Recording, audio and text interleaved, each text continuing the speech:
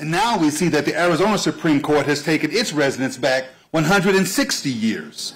That was Nevada Attorney General Aaron Ford describing last week's landmark decision in Arizona. Ford spoke before Vice President Kamala Harris's visit, which largely focused on reproductive freedoms.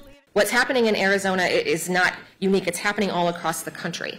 When this issue has been on the ballot, the voters voted in favor of freedoms. In red state and blue, making clear, by the way, this is not a partisan issue.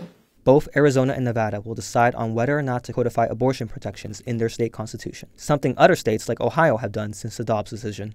Nevadans for Reproductive Freedom is spearheading the signature collection for the Nevada Ballot Initiative.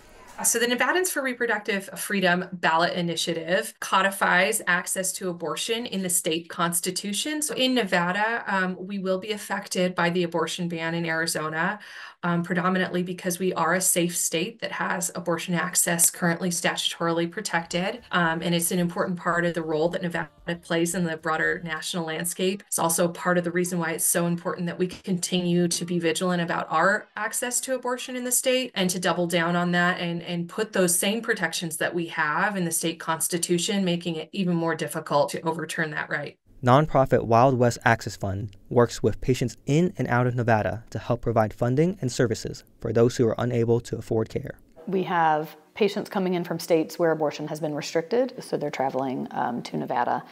We do expect to see an influx of Arizona patients. We currently already see patients from northern Arizona because their law is more restrictive than ours currently, but now we do expect to see many more patients because the new law is much more restrictive than the current law.